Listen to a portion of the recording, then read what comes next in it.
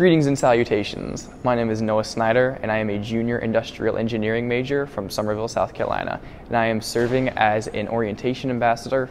So the role of an orientation ambassador is a very all-encompassing one. We need to know things about campus, know how to get around campus. I became an orientation ambassador because I was just really nervous about my transition from high school to college.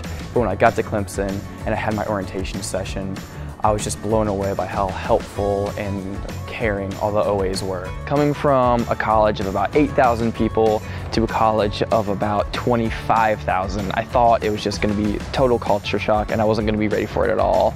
But with all the faculty and the campus maps, within a week I felt right at home. So right now we're having the registration portion of the day where students have already had academic advising and are sitting down at their laptops to make their schedule for the fall. This was like the defining moment in my college career in a way, and due to the help I got from the orientation ambassadors, it's one of the main reasons that I wanted to become an orientation ambassador.